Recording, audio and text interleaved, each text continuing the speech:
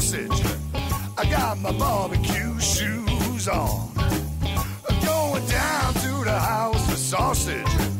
I got my barbecue shoes on. Gonna put me a brat in a red hot foot long. Welcome to BBQPitBoys.com. Today we're going to do some beef and bone stew on the grill. All right, we're doing some indirect grilling here. And here I have a beef roast.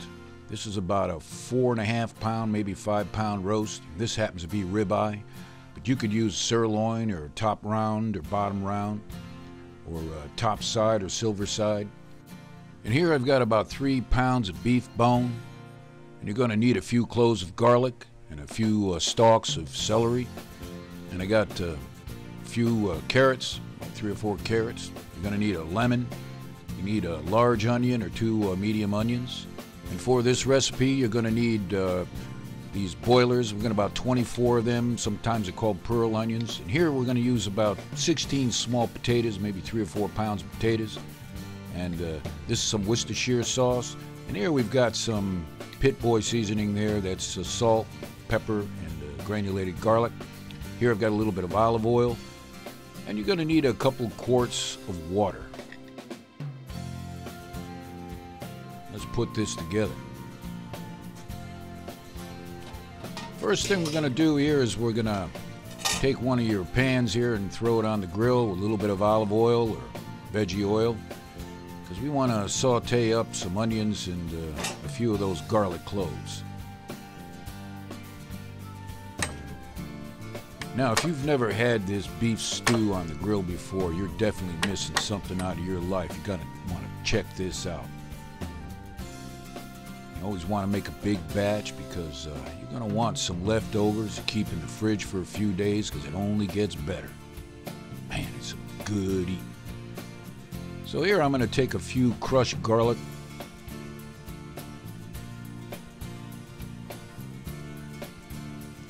And to get this started here with this roast, we want to cut it into steaks, about 1.5 inch thick steaks. Now, of course, this is a ribeye, so it's got a lot of marbling, a lot of fat in it. And but you may want to use, like I said, a top round or a bottom round roast. They're much leaner, or even a sirloin, because as we simmer this here on the grill, it's going to get nice and tender. So you certainly don't have to use a piece of ribeye like this. I'm using it because I had it in the fridge. All right, and we're going to trim off a little bit of the excess fat. Now, of course, you could go out and buy your stew beef already prepared by your butcher, but it's a lot more expensive. You'll save a bit of money if you do it this way, cut your own. Or you could maybe pick up some round steaks, like a London broil, and you can cut those up into beef cubes like we're going to do here.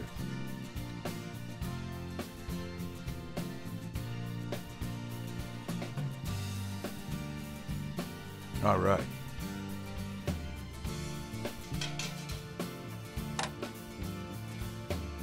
Now the oil is good and hot, so let's throw 3 or 4 cloves of crushed garlic in there, and we're going to throw that 1 chopped onion in there.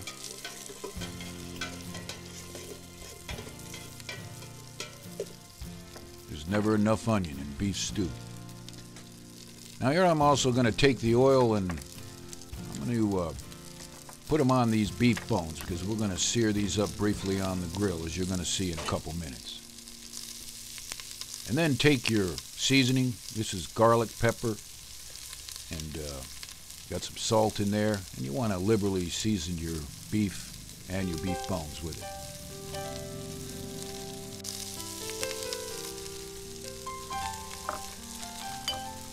All right, those onion and garlic, they're done.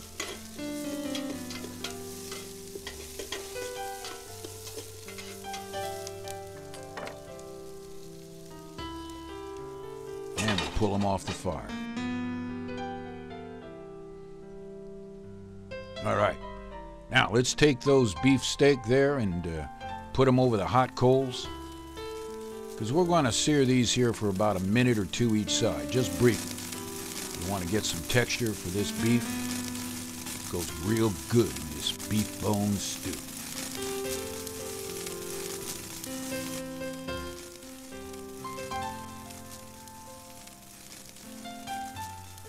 Now, of course, most people do this on the kitchen stove, but they won't even come close to the flavor of doing it on the barbecue grill. All right. A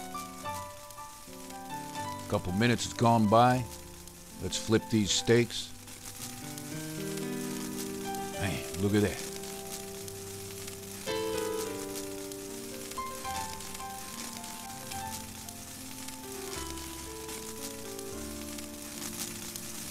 Nothing like the smell of grilled beef.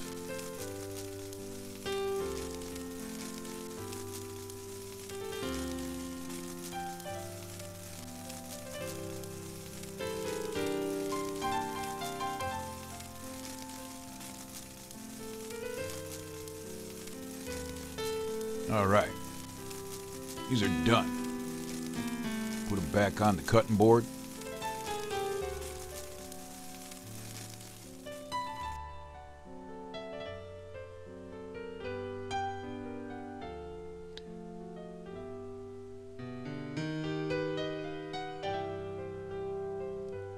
Now, you're going to want to take your beef bones and you're going to do the same thing. You want to do a quick sear.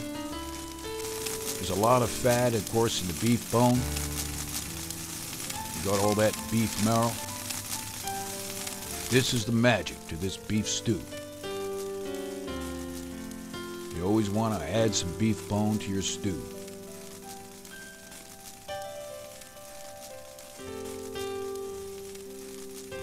Again, just a minute or two each side.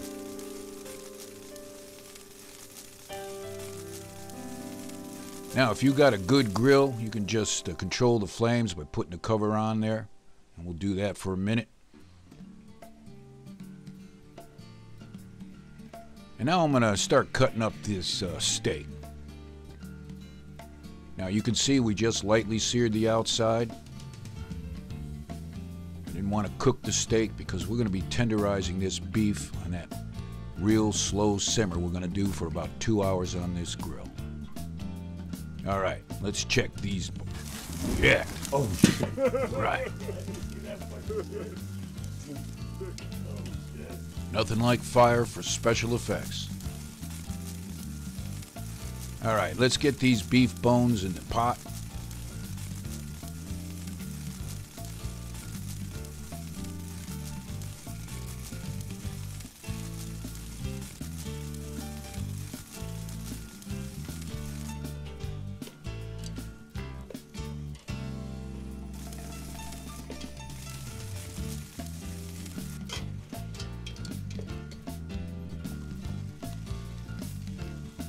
Now, we're going to add about 2 quarts of water.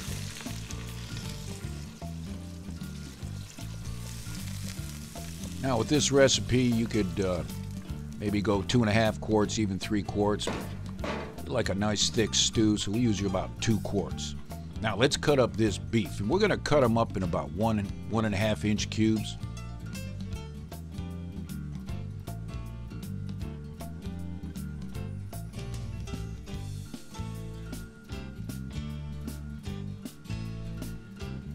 Yeah, that's simple to do. You get the idea.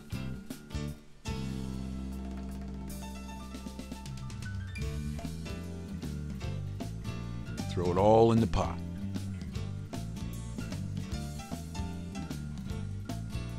Man, starting to smell good already.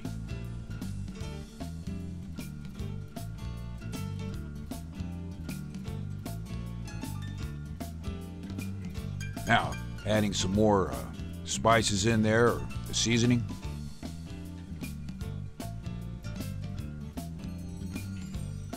Cut up the rest of this beef.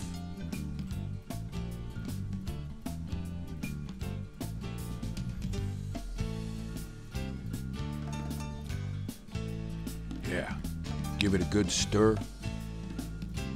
And again, we're just going to do a light simmer for about 2 hours. So we're going to pull that pan off the direct hot coals there, and this way we can control the simmer. Put a cover on the pan, and put a cover on the grill. All right. All right, about an hour has gone by. Let's check this out.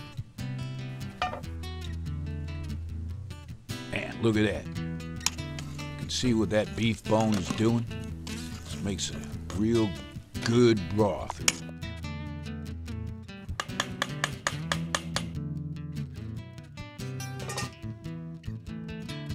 Because we got too much of a boil going on there, I'm gonna move it a little farther away from the coals.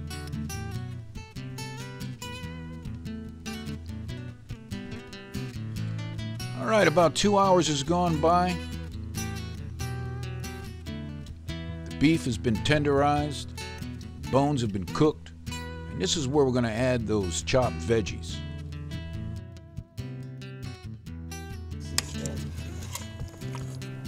Take a look at that. Man.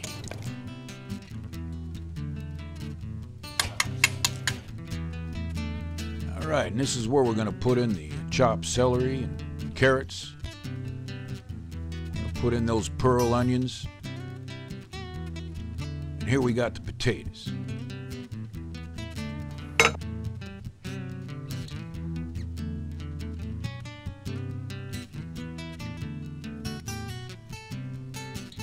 Man,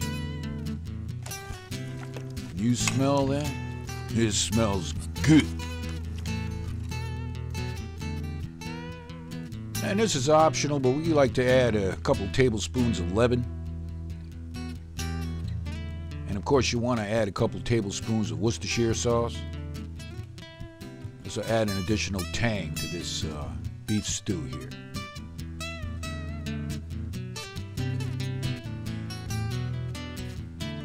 Give it a good mix. Oh, about 25 minutes to go again. And then, of course, you want to sample it. You may have to add a little more salt, pepper. It's going to work real good.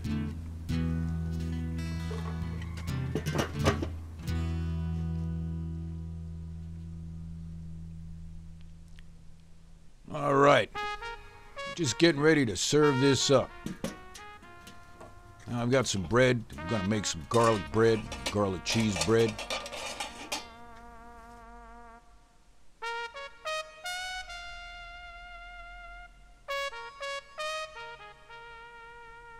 And this is optional, but I'm going to use about 2 tablespoons of all-purpose flour here because I'm going to thicken up this broth a little bit more. And it works real well if you just put it in that hot broth right there and just give it a good mix with your spoon. This will thicken up this stew.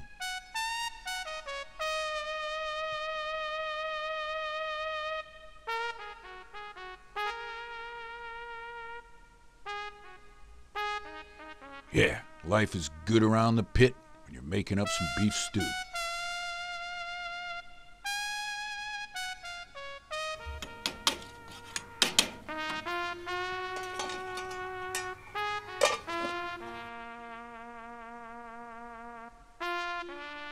All right, another couple more minutes.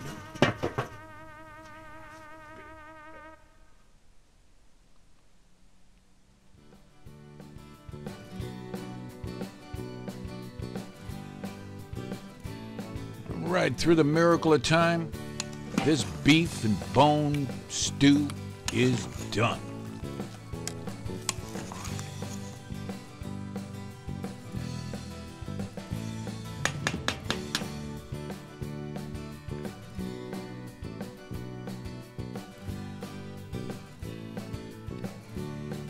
Yeah, we'll pull it off the grill because we're going to want to make some garlic bread to go with this. Of course, you want to serve your stew with some good bread. Of course, we're not going to show you how to do this. You know all about making garlic bread. We got some cheese garlic bread here. All right, it's time to eat.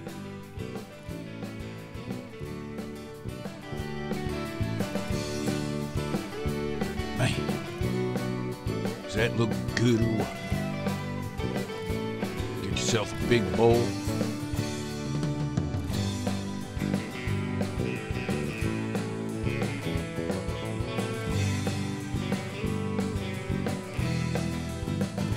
Grab yourself some garlic cheese bread. You getting hungry or what? In fact, we're going to have to apologize as always, but we're going to have to eat some of this right in front of you.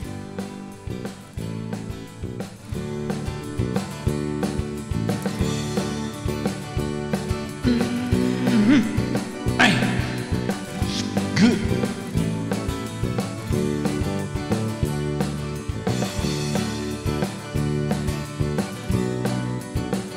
Cut. Somebody please go get that stew.